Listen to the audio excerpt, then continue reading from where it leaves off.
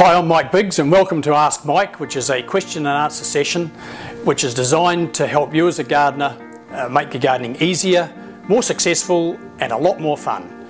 And as usual, this is a no hype zone. Today's question comes from Andrew in Boulder, Colorado, and he asks, why does the pH of my nutrient solution go up so much and is it a problem? Well, briefly Andrew, this is not a problem.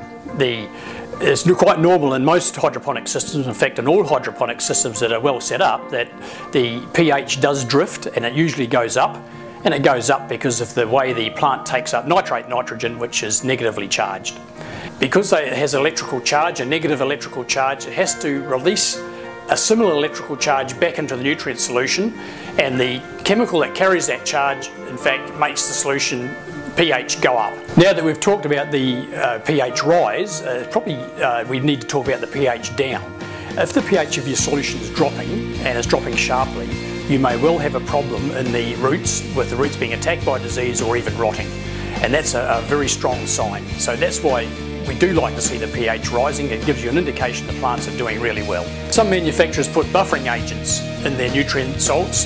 This stops the fluctuations of the pH.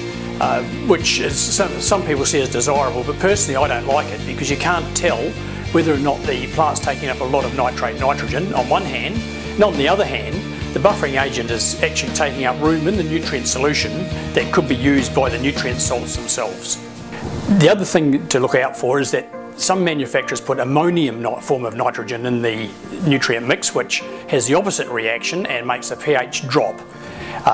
Because they don't put very much in there, you don't get a complete drop in the pH, you just get really a buffering effect. In organic media such as cocoa coir, there's quite a large buffering capacity in the medium itself, so you're not going to see the same pH changes as you will in pure hydroponics in a nutrient solution. Well, thanks for joining us. If you have any indoor gardening questions, just email. This is Mike signing off.